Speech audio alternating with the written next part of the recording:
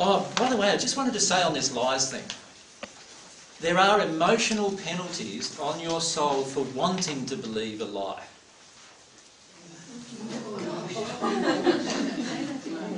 And the emotional penalty is always painful. Right? So when you want to believe a lie, you are actually... So, you know, some people say, do you want to know if your husband cheated on you today? How many people would put up their hand and say, no, not really, I don't want to know? A lot, actually, do that. Right? Now, why do they want to believe a lie? They won't have to deal with the emotion. And can you see the link? If you want to believe a lie, you don't want to deal with the emotion. And when you don't want to deal with an emotion, there's an automatic penalty. You're making a choice that's going to result in pain. You follow me? Right? Every time you make a choice that's going to result in pain, and we often do this, we're actually not loving our soul. Right? It's an interesting thought when you think about it. Alright, divine truth does not allow the lie, no matter what the price. Who's been in a position where their husband or wife has cheated on them, and there are people around them that knew, and nobody told them? Have any of you been in that position? Yeah, quite a few, eh? How did that feel? Betrayed once you found out.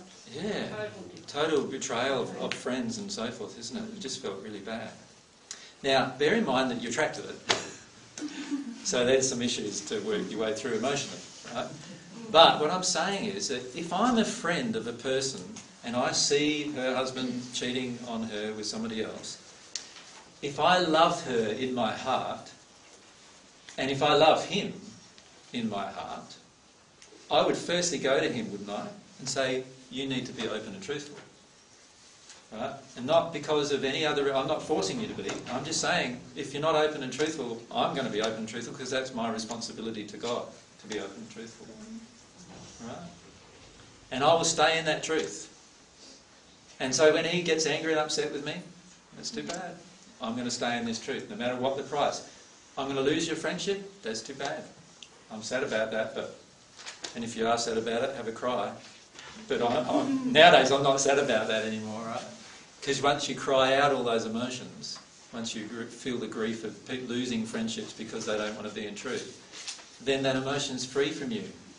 And you don't worry about that anymore. It's not a part of you anymore. And so you would say the truth also to your friend, right?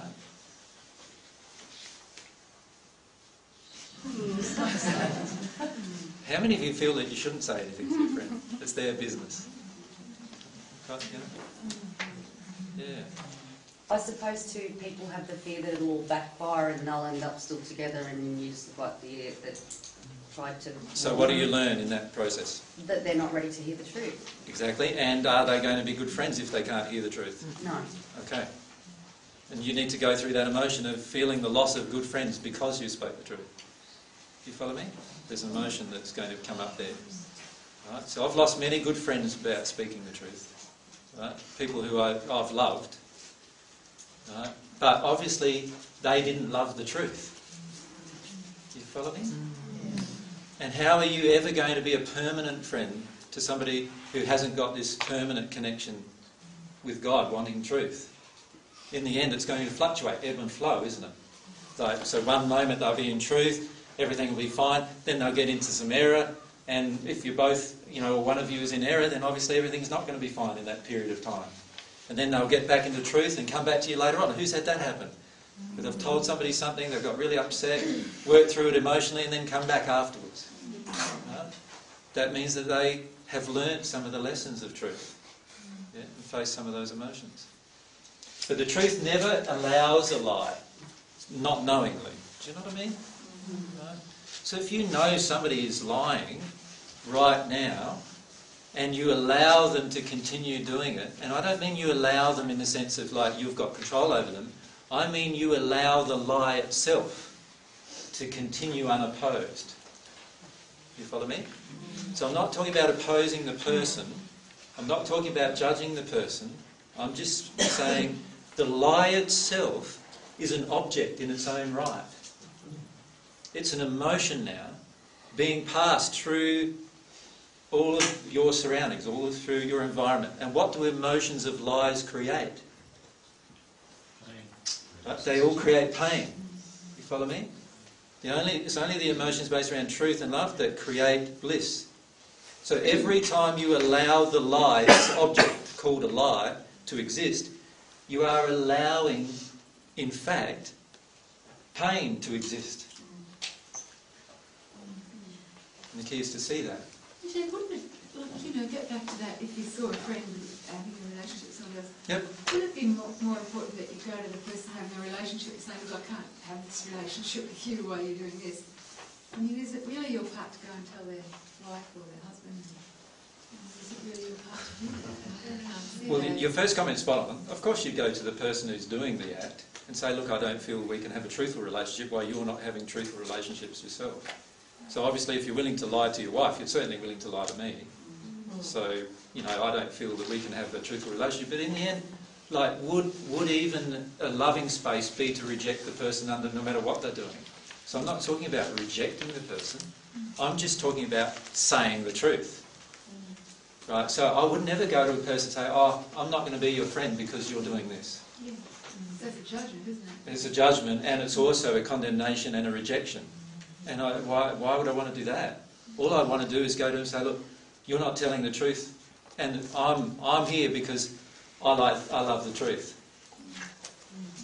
And as your friend, I love you so much that I'm willing to tell your truth to everyone. People get really upset with me.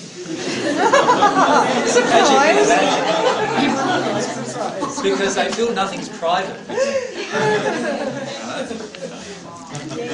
And that is a big issue. Honestly, in the spirit world, nothing is private. Nothing.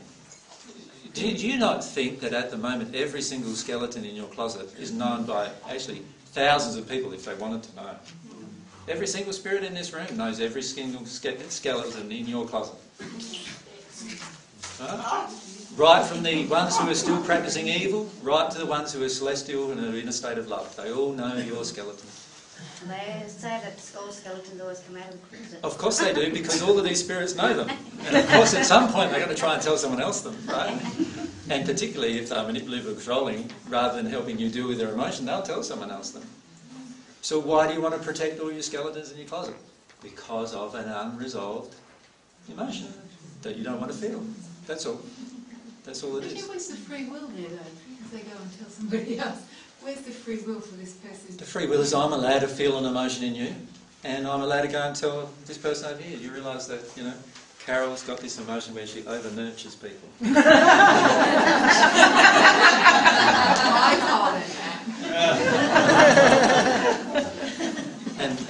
And Carol totally. She's got free will. She's totally in denial about it. I'm allowed to say those things. I have free will, don't I? I'm allowed to say those things. I've got to look sincerely at why I'm saying those things to Klaus. What's my purpose there? Now, if my purpose is to help him through a personal truth, then that's a loving purpose. Here's a good example. Here, talk to this lady. She's feeling the same feeling you're feeling. You might be able to connect or whatever, you see. If that's my purpose. If my purpose is just to make you feel bad, then straight away my intention has broken a law of God anyway. And straight away there's a law of compensation effect on my soul if my intention was bad. So look at your intention of doing it. What's your intention? But in the end, yes, actually every single thing in your soul, every single thing you have done, every single thing you're ashamed of, there are literally hundreds of people who know about it. And when you pass in the spirit, this is one very confronting issue that most people have when they pass. They realise, hang on a sec, all my emotions are naked. And every single thing I've ever done is naked to every single person around me. You imagine that? If you've got issues of shame, what's going to come up straight away? Lots of shame. Why not do it now? Get over that now. Get into this space now where you're totally open, totally free, totally able to be yourself without reservation, totally able to talk about anything you want.